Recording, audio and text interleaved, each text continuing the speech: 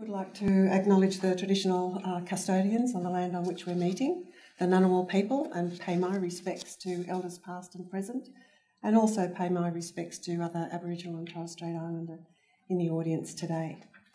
So welcome everybody to Innovation Month, the 6th anniversary of Innovation Month, and I'm absolutely excited to be here. But I'd like to start off with a question for everyone. Are you sick of asking for permission? I am. A perennial feature of the public service is its hierarchy and the call of authority to those higher up. This might sound a bit strange coming from me as a secretary, but I'm all too aware that this sort of work culture is actually one of the biggest barriers to innovation, and I've said that in the past in terms of the hierarchy being probably the biggest barrier to innovation across the Australian public service. But when it comes to trying something different and when it comes to experimenting, you have my permission. And as the Minister for Innovation, Industry and Science, Arthur Sinodina, says, when it comes to innovation, we must reset our mindset. And when the Prime Minister launched the Innovation and Science Agenda way back in December 2015, that was one of the main objectives, is to change the culture and mindset of not just public servants, but the whole of the economy. So we must reset it from one of silos to one of collaboration, and that's why being here is such a good example. And from one of caution to one of experimentation. And from one where innovation is a side project to one where it is the core of everything we do. This isn't a top-down directive from senior leadership, although I can assure you that all secretaries are on board with this principle. And in fact, Innovation Month does feature on the Secretary's board agenda. Not that we're competitive or anything. It's a statement that experimenting, doing things and exploring innovative ways of working are the core of the APS and the core of what you do. It is the responsibility of every APS officer to explore the opportunities that are available to you through initiatives such as Innovation Month, the innovation labs and teams, and I know many of you here, and the multiple initiatives within the innovation strategies across the departments and agencies of the APS. The APS has been a long way in the past few years to creating work environments and cultures receptive to new ideas. Many departments now have an innovation lab or space, and you'll be hearing about some of them today. These spaces offer staff the opportunity to experiment and build their skills so they can understand what is possible in innovation. Much work has been done in government and user-centred design, talking with your customers and stakeholders and making them part of the design process. The APS has a long history of tackling the challenge of cultural change and innovation. Innovation Month itself started in 2011 as a week-long program dedicated to building awareness of new ideas and new ways of working. It became part of a bundle of initiatives in the 2012 Innovation Action Plan, which laid out the path forward for building innovation culture and capacity in the APS by building awareness, encouraging collaboration and providing leadership guidance. Another initiative in the 2012 Action Plan was the Public Sector Innovation Network, which today is the custodian of Innovation Month. And I was amazed at seeing the figures. The Public Sector Innovation Network is open to everyone and has over 3,500 members with a broad range of expertise. Its aim is to build awareness and capability of innovation in the APS, but its impact often goes further. It offers members the opportunity to share information with each other, and experience has shown that this often leads to more collaboration. Initiatives launched under the Public Sector Innovation Network include the Mentors Design Training Project, the Australian Futures Project, the Trial Innovation Hub, and many events of Innovation Month, which I'll go through shortly. Designed and developed through the shared resource of the Public Sector Innovation Network membership. In late 2015, the Public Sector Innovation Network also launched a Yammer Group, which is open to any official working at any level of government in Australia, whether federal, state or local. It now consists of over 580 members from 150 different government organisations. And the result is a vast online network allowing public servants from all over the country to share their experiences and knowledge, crowdsource solutions and make new contacts to assist their day-to-day work. So now whether you're a public servant from TransLink in Queensland, Bayswater City Council in Western Australia or the ATO, you can connect with each other through the Public Sector Innovation Network. But it's not enough for the public service just to share ideas. Our innovation journey must have outcomes. It must do.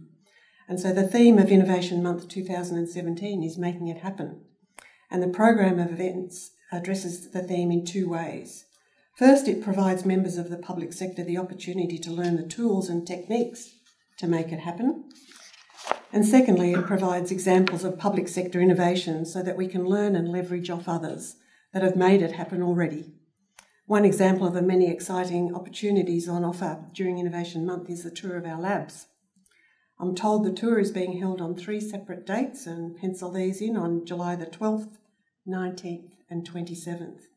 Each day will be filled with visits to government and non-government innovation teams and labs across Canberra.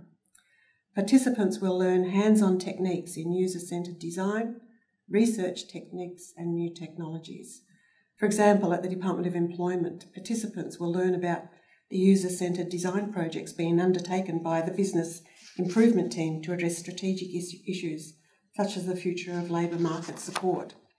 In particular, participants will be involved in using journey mapping exercises for job seeker personas.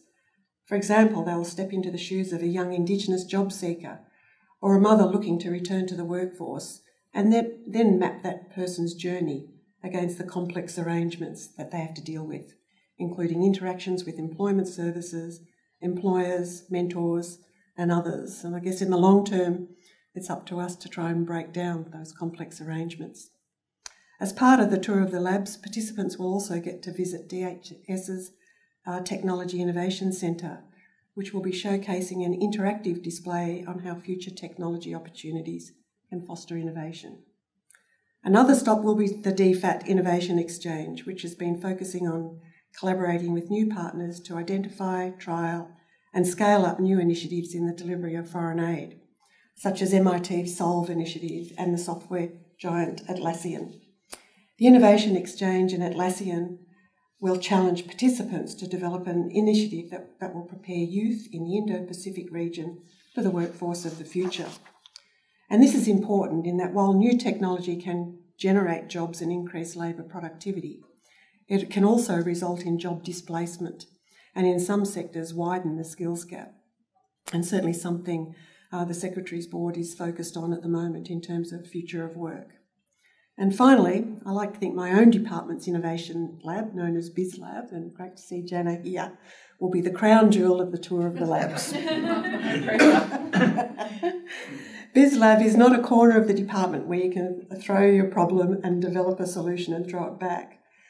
We've developed BizLab to wrap around multidisciplinary teams across from the department and the APS, and to support direct engagement with people affected by our policies, programs and regulation to create better outcomes.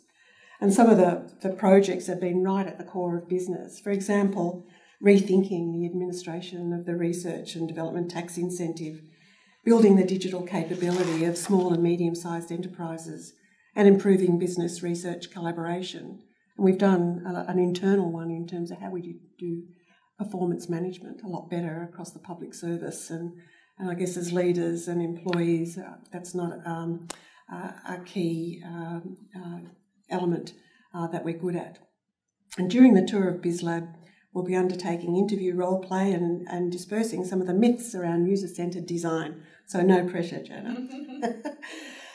Something that I should reiterate though, BizLab and other labs are not working on side projects. They're actually working at the heart of their respective portfolios. And I think that's one of the important things I've seen, I guess, in the past 6 years of Innovation Month, that now we've started to embed innovation more in terms of our core business and mainstream business. It's not just seen as a nice add-on to have. Another example of making it happen that I'd like to touch on is the 2017 Innovation Awards. These are run in partnership with the Institute of Public Administration Australia, or IPA, ACT, and it's great to see Drew here. And of course, I'm not biased, it's one of my favourite organisations in the ACT. The finalists were announced 4 weeks ago, and they made their final pitches last week to the panel of experts from both inside and outside the public sector. And there are 3 award categories: the Innovation Solutions, Culture and Practice, and Digital and Data. And I understand there's also a Special Judges Choice Award this year. And the winners will be announced at an awards ceremony by one of my ministers, Minister Sinodinos, on July the 26th. And there will also be a larger event in August that will showcase all the work of the finalists, all of them presenting great examples of making innovation happen. And if the awards from last year are anything to go by, they're absolutely inspiring. And you'll notice we have some of the finalists here with us today. We have the Defence Industry and Innovation Program from my department, the Finance Transformation Program from the Department of Finance, the Department of Social Services Program, Fostering Collaboration, developing a longitudinal data community of practice, and CSIRO with their ON program, and the ACT Government with One Patient, One Record renal network. And now as a preview, I think we'll be watching a short video from the pitching session that happened last week, and this will give you some insight into the spirit of the day and some of the input from the finalists who presented.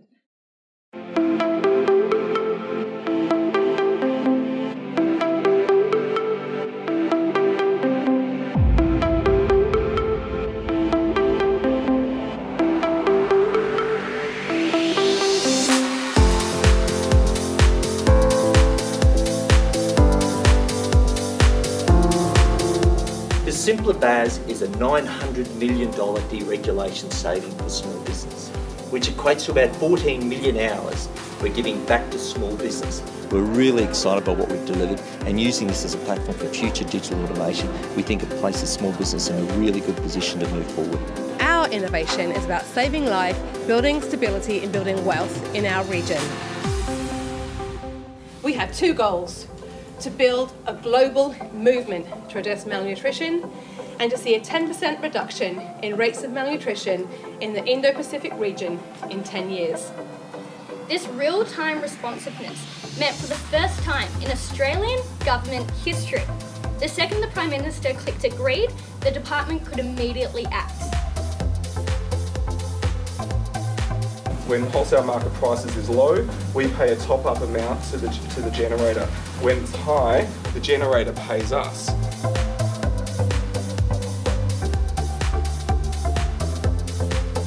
We're leveraging mobility, capability, new technology and design thinking to come up with new ways to solve old problems.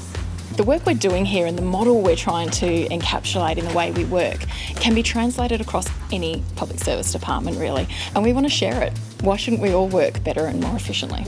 The ON program is an accelerator that helps Australian research teams find the best possible commercial pathway for their science. From a researcher's point of view, it's maximum impact in a short amount of time. They fast-track your research from the beginning to the very end point. We established an entirely new procurement approach that supported innovation. We no longer rely on the standard RFT AusTender approach. Industry can submit short-form proposals to Defence any time of the year. We created the National Centre for Longitudinal Data, lifted it out and placed it in the centre of this system.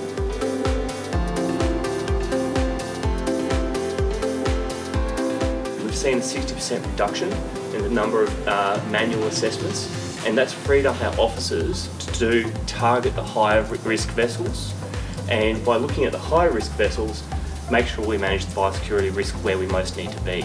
Making sure that we manage the biosecurity risk in an efficient and effective way is really essential to making sure that we continue to enjoy our unique environment. So we're going to go from 117 days under the current system to get a decision on average. In our trial, when we didn't have all the automation, we were just working with a minimum viable product, we got it down to 75 days. The quickest claim was 4 days, and we will have claims that are done on the spot. We're getting our lives back. One of the most obvious ways is docs are actually coming to us in Bega and Cooma and places like that. We don't have to travel 3 hours. State of the environment reporting has undergone evolution from that to something you can look at on your phone. We've taken something that was really quite an old, obsolete process, but that was considered normal, and truly turned it on its head and turned it into something that's quite exciting. Innovation is creativity. It's actually breaking the stereotypes and dreaming about something big and then making it happen, taking the steps to realize your dreams. Thank you very much for all the presentations and thank you for making our job so difficult.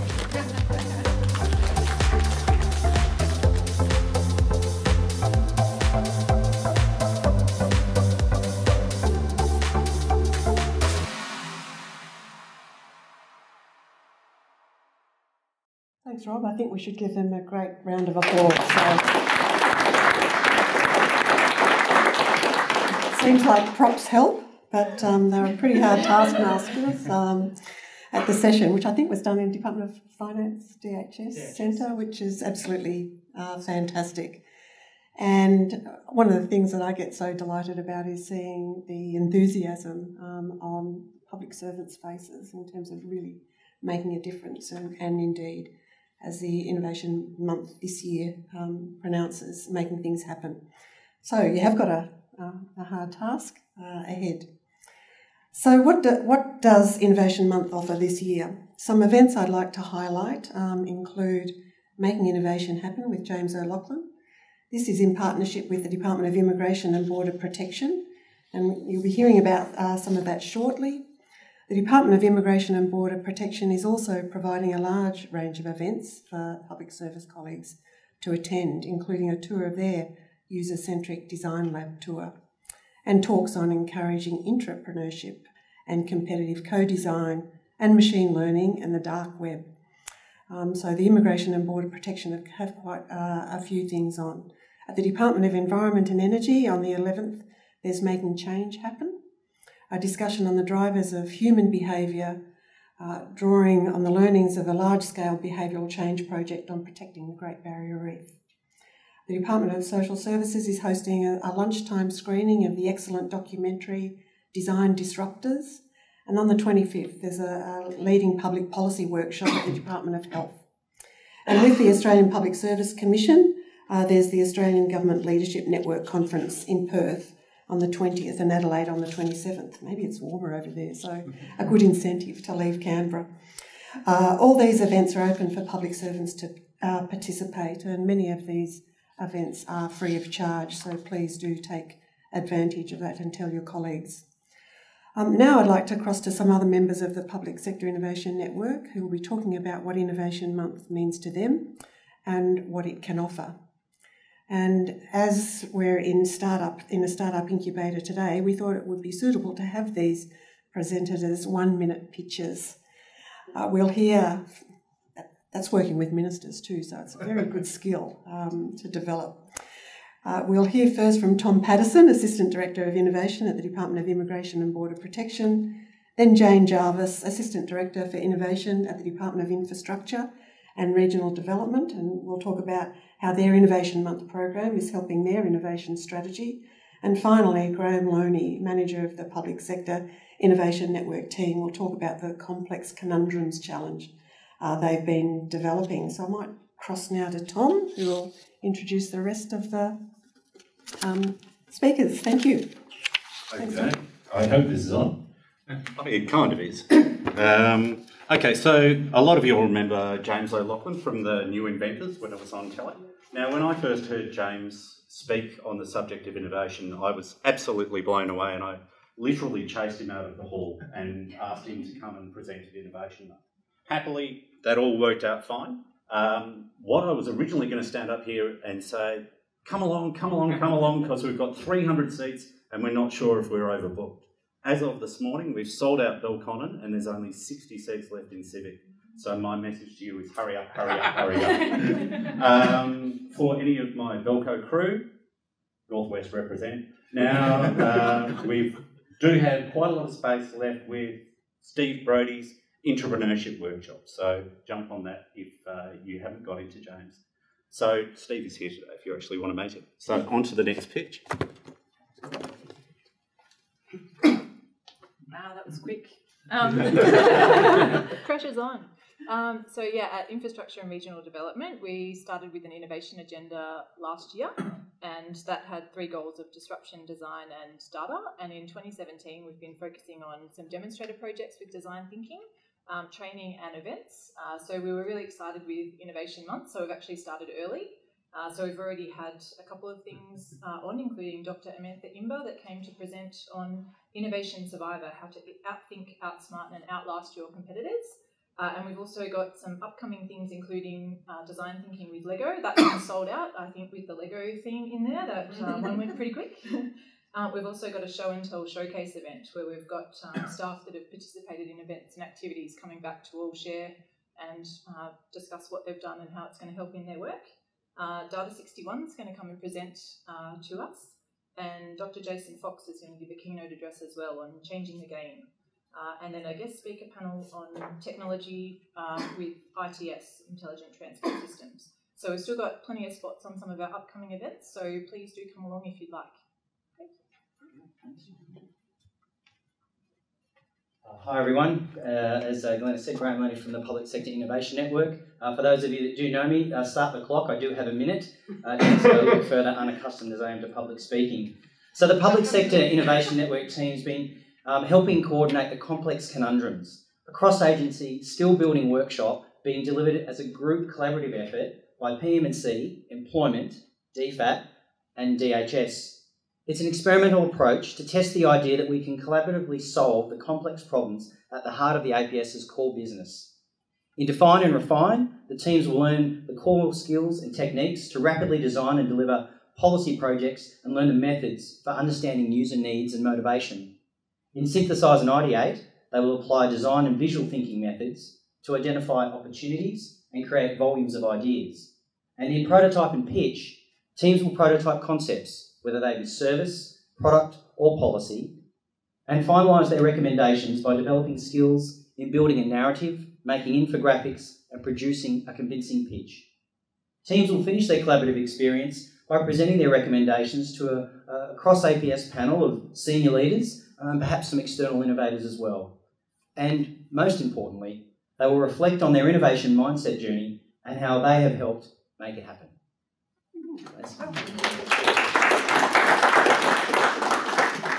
I'm not judging at all. So that's absolutely fantastic. I'll be fine without the mic, I think. So get involved, and thank you all for being here today. I know it's freezing coming out this morning, although not as cold as the weekend. But why are we doing this? I mean, we can make a difference as a public service, and we do want to make things happen. And I've got a quite simple philosophy in the way I do my work. There's no problem that can't be solved, and just that some take a little longer than others. Some we've been working on for years and years, but I think if we have that mindset in terms of problem solving, making a difference and making it happen, then I think we're all in a good space. And so I really thank you. Get all your colleagues on board. This isn't just a cliche thing that we're doing. This is absolutely something that we should be very proud of. And I thank you, and I thank all the participants, and look forward to seeing as many of you at the Innovation Ward. So thank you very much.